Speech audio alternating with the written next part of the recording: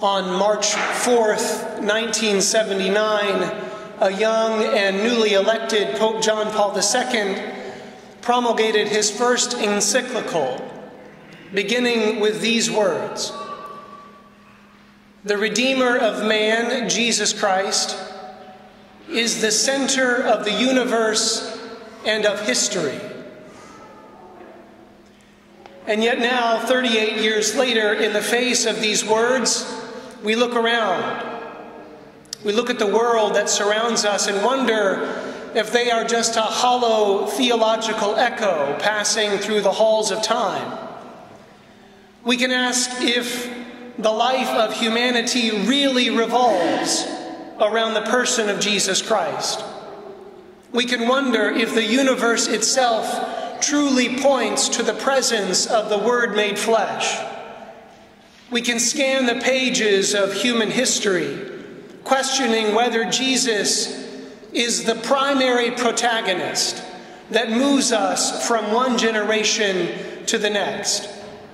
More than ever today, on this solemnity of Jesus Christ, the King of the universe, we can ask, is it true? Is it true that the Redeemer of man, Jesus Christ, is the center of our existence and of the entire universe?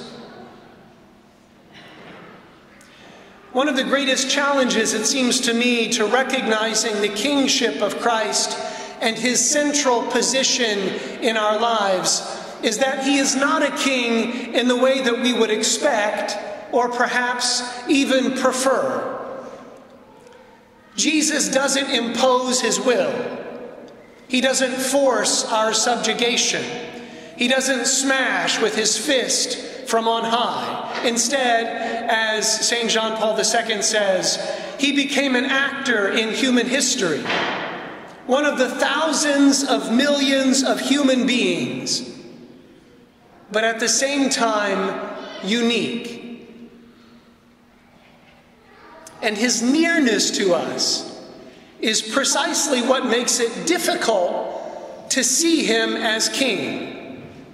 You know, if he were distant or demanding or imposing, we might feel his presence a little more. We might not like it, but we might feel it a little more. But he doesn't come in that way. That's not the method he's chosen to come to us. He comes as one of us, as one of the rabble, as a face among all the other faces in human history that we pass every single day. And so while we say, "Show us your power," he says, "Let go of your power and find me in your weakness." While we say, "Show us something extraordinary, something that will blow our minds," he says, "Look for me in the ordinary circumstances of everyday life." While we say, "Show us your glory," he says, "Humble yourself, and you will find me there kneeling beside you." Because he has chosen not to rule this world from a distant throne, but from among us.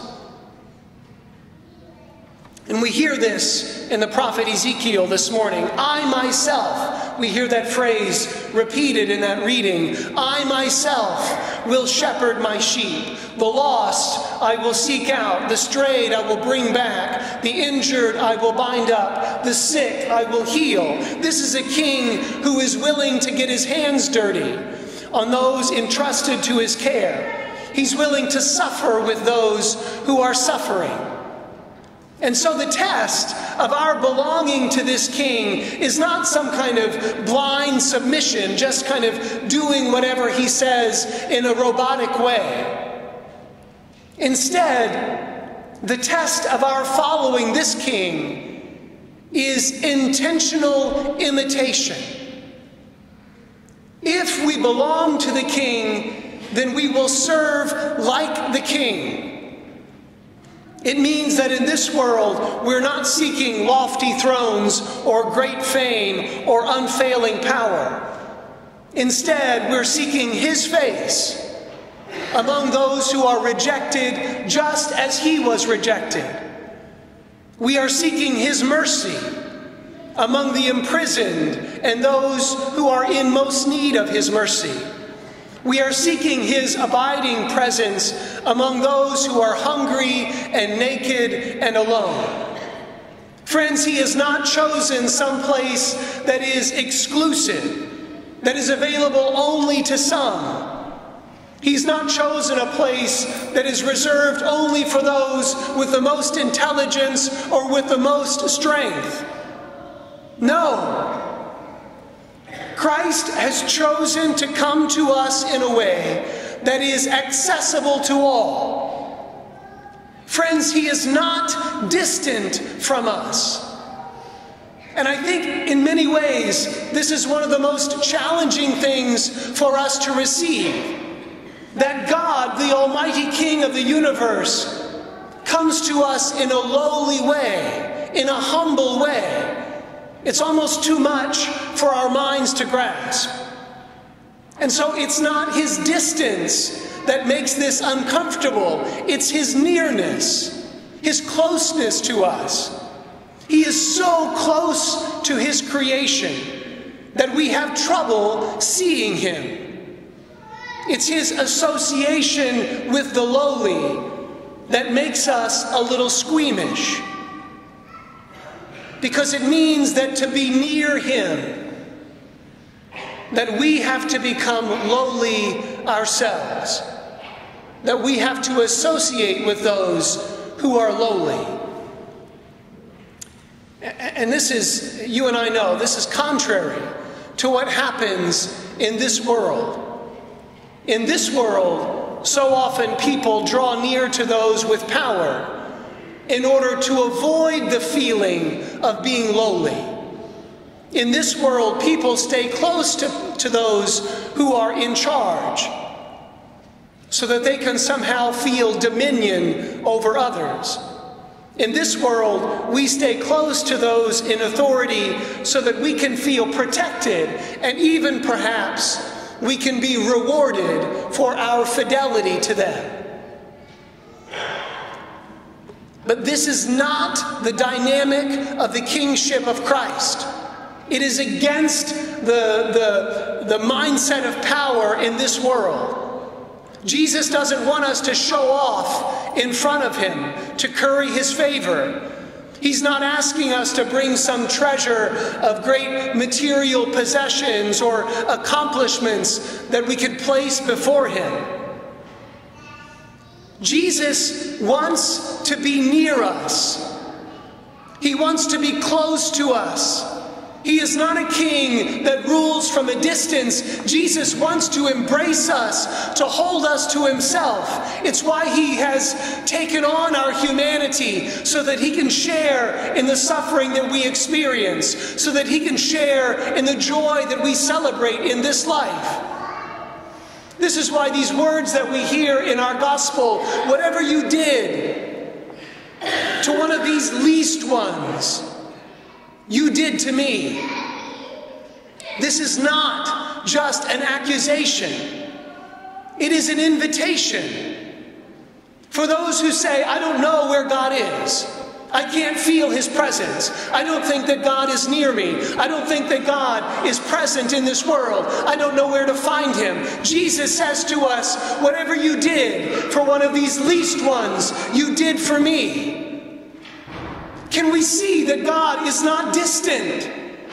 He's not out there somewhere. He's not an abstract thought. He's not a philosophical concept. Whatever you did for one of these least ones, you did for me.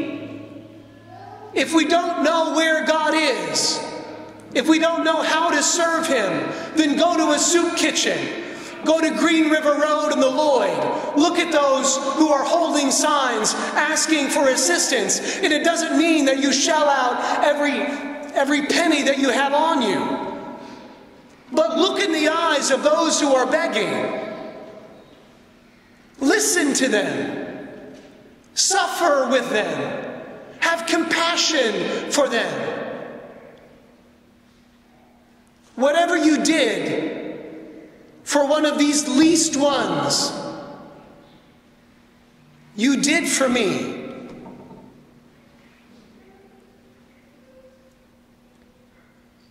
It seems to me that it is not the glory of the King that we struggle with. In fact, we long for that glory. It's his lowliness that is disturbing. It's his lowliness that shakes us to the core. And so are we humble enough to serve such a humble King? Or are we too proud to embrace the infinite God who bent down over our poor humanity and became one like us? It's not a theological question. It's a human question. And it's a question of salvation.